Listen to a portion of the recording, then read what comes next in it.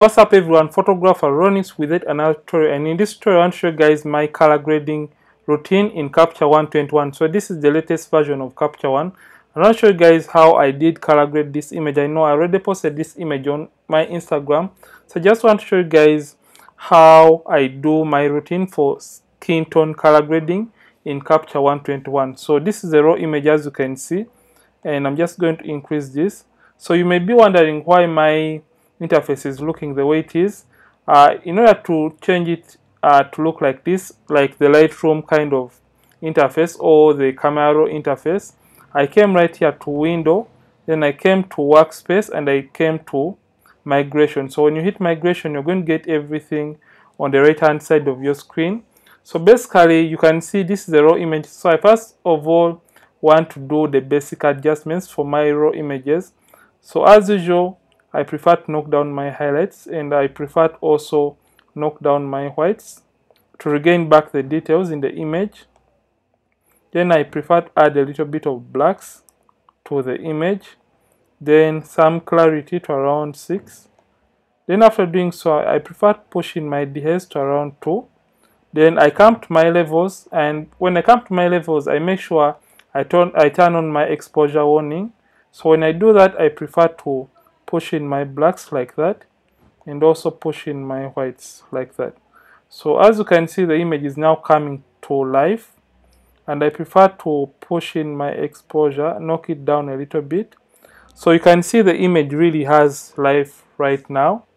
So what I'm going to do, remember when you're dealing with skin tones or color grading your image, when you're targeting skin tones, you have to notice the colors in the overall image. So if at all we don't have reds, greens, yellows, maybe in the model's clothing or maybe the surrounding, you can as well not create a new layer. But when you're dealing with skin tones, make sure you only want to target the skin tones, meaning you have to draw a mask or a layer mask onto the skin of the model you want to affect, so that you don't affect her clothes or any other part of the model's surrounding or environment. So what we're going to do, we're going to come right here and right click and look for a new empty layer like that. So after doing so, we're just going to double click and we're going to name that layer skin tones. So after doing so, everything we're going to be applying on the model's skin is going to be on this layer. So you can adjust that later on, or you can even turn down the opacity of this very layer. So like in Photoshop, sorry. So after doing so, we're going to come and get our draw mask tool, and we draw a mask around the skin of the model. And in order to do that, I'm just going to increase this interface by holding down and dragging down like that. So after getting your draw mask tool, start drawing, and you can hit M on the keyboard to start drawing a mask all around the skin. So I may not be perfect, but you really have to take your time while you're drawing the mask around the skin of the model, so that you don't affect like her clothing or any other part. And don't worry if at all you go into maybe the dress, because you can always erase that out of the dress or the clothing of the model. So I'm just going to move this like that. So basically, I'm drawing a mask around the skin, which we are going to be color grading in just a few seconds to come. So you have to take your time while drawing this or doing this, because you want to really get perfect results. But I'm doing this, I just want to show you guys a rough picture of how I do my skin tone color grading routine in Capture 121 to have those beautiful and amazing skin tones. So after outlining your mask, is going to be easier for you to paint around and just paint all over the skin you want to affect. So when you start painting, you're going to notice that it's going to be applying this kind of reddish color onto the model's face.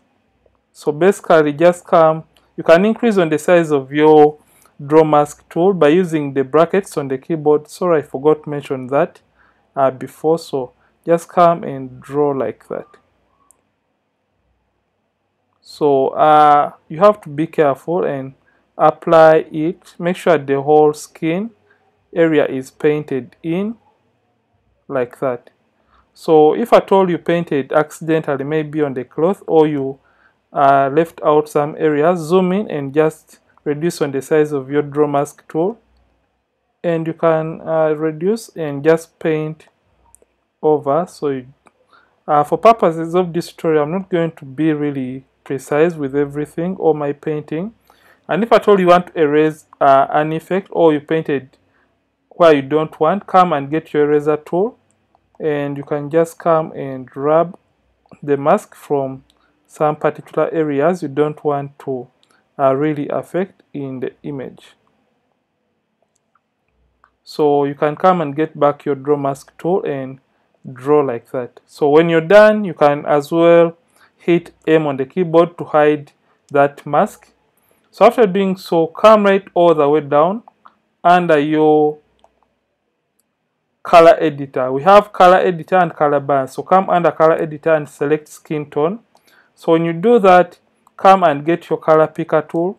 So when you get your color picker tool, you have to zoom into your image and look for the area you want your overall image to look like. So for this case, you are going to go let's go with this area right here on the nose area like that.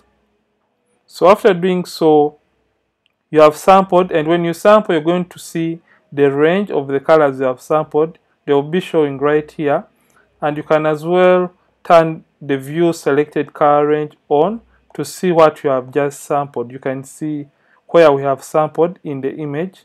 So you can turn this off, and after that, after you have sampled on the skin, you can come to uniformity and you start pushing this slider towards the right hand side, depending. So this is what I did basically for this image. So I moved this towards the right and also pumped up my saturation. Then after I turned up my lightness and turned this towards the hues, towards my greens, and also knocked up my saturation. So after doing so, what I had to do, I came to this side and I pushed up my oranges like that. So you can see that we are getting back those beautiful colors. Then I also came back to my levels. Since I was targeting the skin, I pushed in my levels like that. Then I came right above here and also as well knocked in my highlights like this for the image, and also knocked in my whites. So you can see what the color grading is doing to this image. Then I also came to my exposure and also knocked it down like that a little bit. So you can see the beautiful colors we had from the start and now what we have right now. You can see, if I turn on the before and after, you can see this was the image before and sorry, I don't know why I'm confusing this. So basically this was the image before, and here we are right now, before, after. So if at all you feel like you're done with your color grading process, you can as well turn this on and off, so you can see what you have done with the skin tones. This was the image before, and this is the after. Before, after. You can see how I managed to get these beautiful skin tones for this very model. And if at all you feel like you have done too much on the skin tones, make sure it is selected and come and knock down or reduce on the opacity of the overall skin tone layer. So basically this is my skin tone color grading routine for Capture 121. And if at all you love this tutorial, don't forget to like this video, drop a comment in the comment section if at all you have learned or loved the content from this very tutorial. I'm Ronix from Ronix Photography. Thank you for watching, and I'll see you in yet another tutorial on this channel. Don't forget to keep practicing and keep creating.